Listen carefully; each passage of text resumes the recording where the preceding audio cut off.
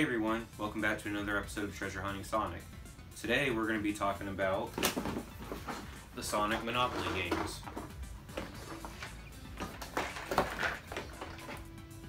There's two different versions of it. There's regular Sonic and Sonic Boom. The regular Sonic came out in 2012 and the Sonic Boom came out in 2015.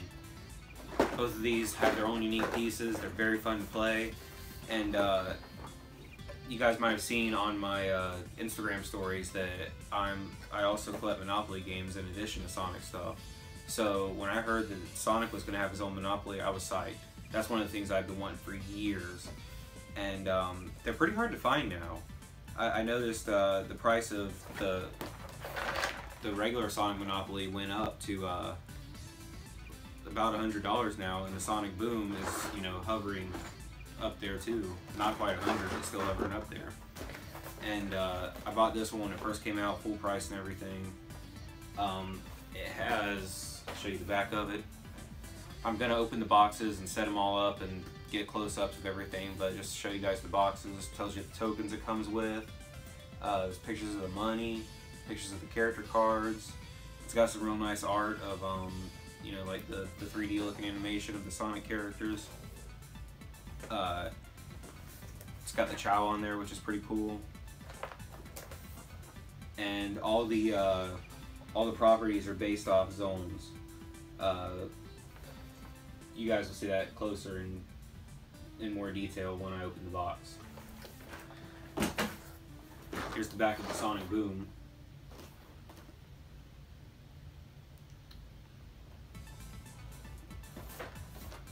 This one, I mean, as well, the properties are different locations from the cartoon, from the show.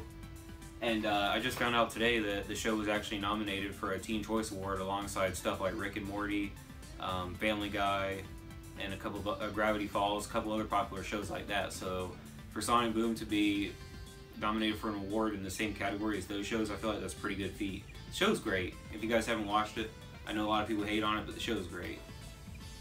Mike Pollock and everyone do a great job. So let's crack these open, get them set up, and I can show you guys this stuff in good detail.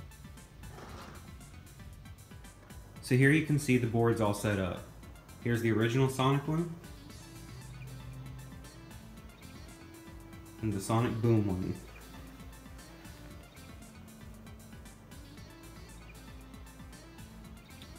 So let's take a closer look at these. Starting with the regular one, here's the game pieces. You got a Chow, who's backwards there. You got an Amy. You got Tails, you got Knuckles, you got Shadow, and you got Sonic. Classic 6 pieces. These things are very fragile. If you've ever played some of these more detailed Monopoly games, you probably know. Straight out of the box, my Shadow and Amy both have broken off arms. I heard they're easy to fix. The arms are still in the box, but I haven't attempted. Put them next to the die and you can see about how tall they are.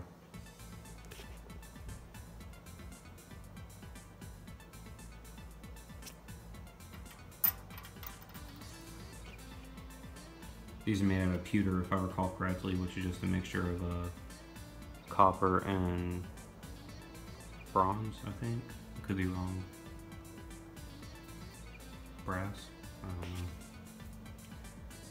Here we have the deed cards for all the properties. That's what the mortgage side looks like. The houses and hotels are just a basic, simple gray and yellow.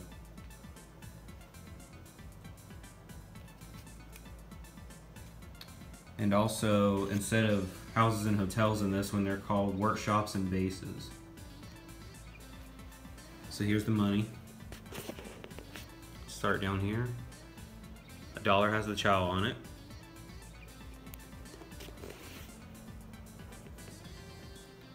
The 5 has Rouge. Probably should have turned these all the same way before I started the video. It's cool that Rouge gets a feature on this game.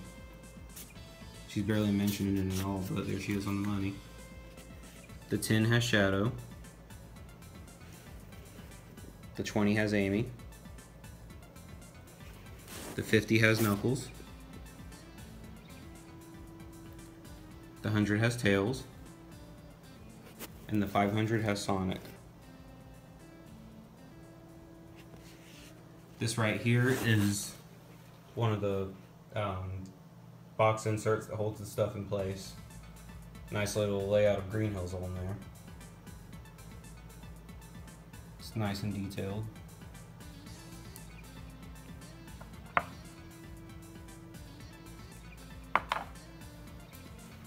So a closer look at the board. Big picture in the middle of it. Just Sonic, Tails, and Knuckles. I think they could have added a couple other characters in here. The Nintendo version has pretty much every Nintendo character from all their franchises in the middle. I mean, this is a nice image too, though.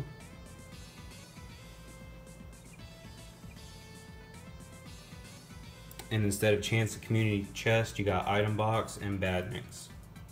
And each of the cards still say, take no damage from a final boss, collect 200 rings.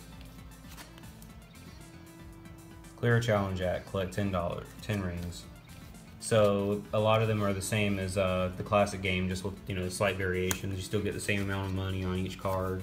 Still get out of jail free card. Advance the transportation cards.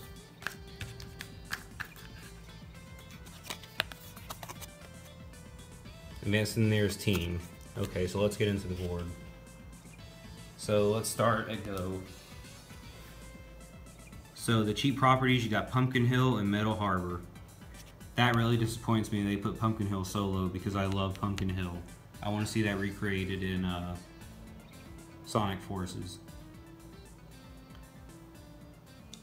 Instead of attacks, it's Dr. Eggman steals your rings. He's just as bad as the government.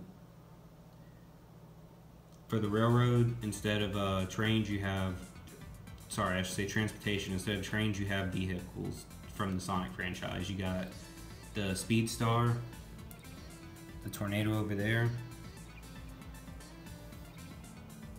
the Extreme Gear board from Sonic Riders, and the Egg Mobile. Sorry about the glare. Got City Escape, Mystic Mansion, and Frog Forest. These are the next three properties. Again, why City Escape is such a cheap property is beyond me. In every version of Monopoly, the four corner pieces are always the same.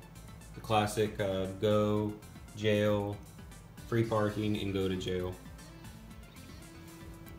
Continuing on, you have Seaside Hill, and then there's the first utility, which is the Chaotix. The utilities in this game, which in the original were electricity and water, is now Team Chaotix and Team Babylon.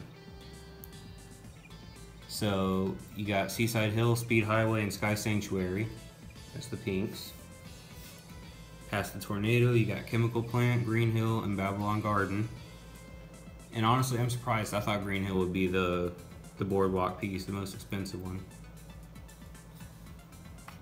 On this side, getting into some of the more expensive properties, you have Sand Ruins, Metal City, and Aptos. And then you have, past an Extreme Gear, you have Sweet Mountain, Empire City, and Halaska. It's also good to see Team Babylon featured.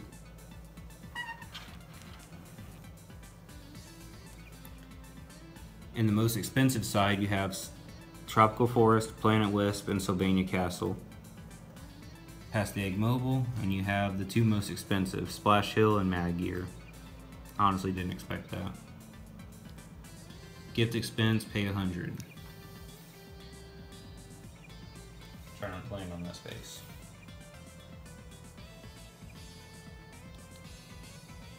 So that's pretty much it for the classic one. I think this one's very nicely done. Like I said, I think some of the properties could have been changed around. Obviously, Green Hill, in my opinion, should have been the most expensive. Seeing how much they like to remake it. Pumpkin Hill should not have been the least expensive. It hurts me to see that. And I feel like a lot more classic stages could have been featured. But I know a lot of these are Sonic Colors and Sonic Unleashed into the 6 stages. But this was released around in 2012, so it was just after the 20th anniversary, so they were probably trying to get some of the newer stuff in there. So let's move on to Sonic Boom. So starting off with the tokens, you have, these aren't characters, these are actual items. So you got Styx's boomerang,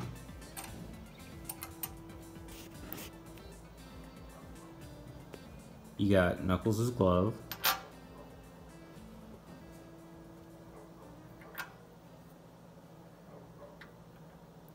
you got Amy's hammer, you got Eggman's mustache, you got Sonic's shoe,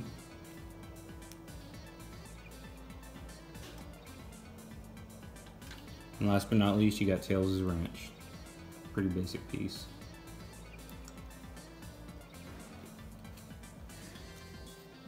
Here's the property cards, the deeds, I should say. That's what the more inside looks like. Over here, you got the houses and hotels are yellow and blue in this one, except they are called, I guess they're still called houses and hotels. Strange. Money. You got Eggman on the $1, Styx on the 5, Knuckles on the 10, Amy on the 20. So Amy's on the 20 in both of the versions. Tails on the 50, Sonic on the 100, and the whole team on the 500. That's cool to see. Big $500 piece right there.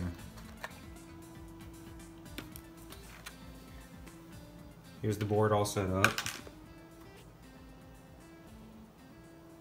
I really like the detail in this one.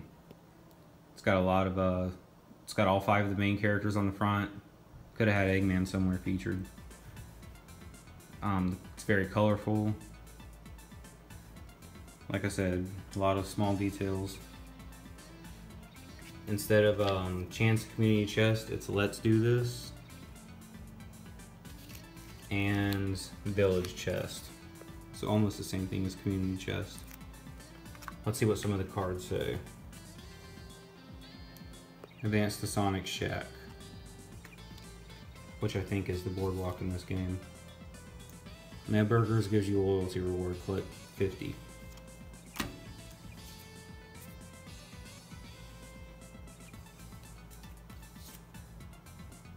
Advance to the Evil Froglodyte Cave. If you pass go, collect 200. Now let's try some Village Chest. You have won a second prize in a chili dog contest, collect $10. Okay, so like that one in the original one was you've won a beauty contest, collect $10. Or second place in a beauty contest. Library late fees, pay $50.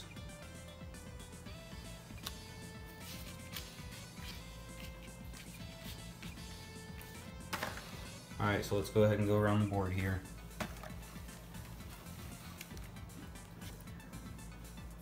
Starting at go, you got Dr. Eggman's garden and Dr. Eggman's lair. Poor Eggman, his properties must be worthless. He may be a genius, but he's not a very smart realtor, is he? Instead of taxes, you have bot attack. And instead of, for transportation, instead of railroads, it's characters. You got Sonic, Tails, Knuckles, and then Styx and Amy in the same space. Keep going, you got the valley, the beach, and the jungle. Past the jail, you got Buddy Buddy Temple, Hot Springs, and Orchard. And then you have UT as one of the utilities. And the other utility is Tails' Plane. I guess they didn't have enough vehicles in Sonic Boom to make full-on vehicle setup in this game. Passing Tails, you got Circus of Wonders, Golf Course, and Mine.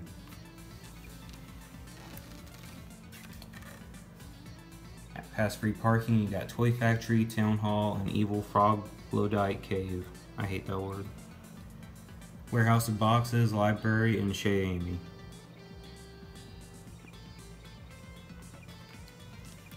So it looks like the characters' houses are going to be the most expensive. On the most expensive side, you got to start out with Medburger, Styx's Burrow, Amy's House, Past Knuckles. Then you got Tails' Workshop and Sonic Shack. They're the boardwalk and the park place. Two most expensive ones. And then you got Eggman there trying to steal your money again. Gotta find all his evil plans somehow. A better way than to suck taxes out of all the residents of the community. Kinda sounds like your stereotypical government, doesn't it? Maybe Eggman's based off a real world leader.